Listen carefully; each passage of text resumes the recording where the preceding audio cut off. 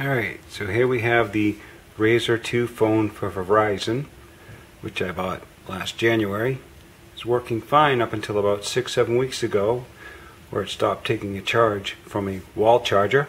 So here I have the manufacturer given RAZER cord. They have asked for a video to show that it is not charging. Currently the phone is at 31%. Taking the phone cord and plugging it in. Actually, let's try this. Plugging it in, and you can see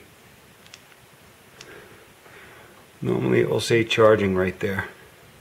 It does not say charging. I am going to turn the cord around and plug it in on the other side.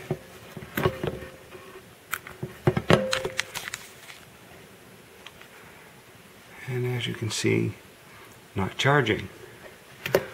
So I bought the wireless charger because I had no way of charging my phone.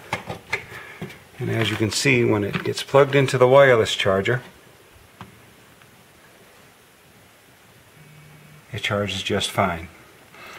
So RAZER Tech folks, which has taken me almost 4 weeks now without a resolution, please send me a solution to fix this charging port issue.